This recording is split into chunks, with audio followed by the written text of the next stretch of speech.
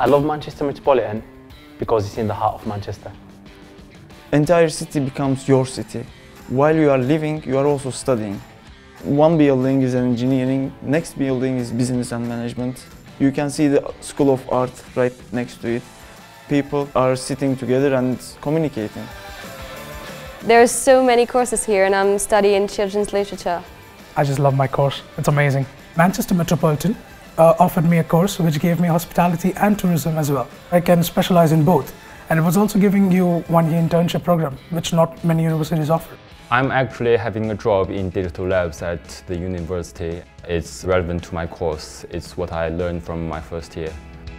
I love my fashion course because it allows me to be creative. We have workshops starting from wood and laser cutting and whatever you need. So it's a really good facilities for fashion students. Our professors are experienced in the industry. Some of our professors was working in Rolls-Royce. They know the latest technology and they bring them to the university. You have laboratory with all the facilities and the latest equipments. I love Manchester Metropolitan University because the teachers are really helpful. They give you one-to-one feedback.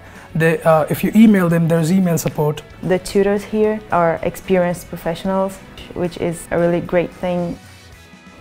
I love Manchester Metropolitan University because of the facilities they have.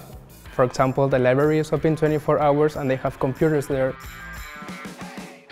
For international students, if you have a problem, there's a center where they will help you in English language support. I love Manchester Metropolitan University because of its great student-friendly atmosphere. It's the overall experience, you know. You will never feel homesick. You can see I'm happy here. And my friends, they always say, oh, you're having so much fun there. Manchester Metropolitan University provided this course to achieve my dreams, basically.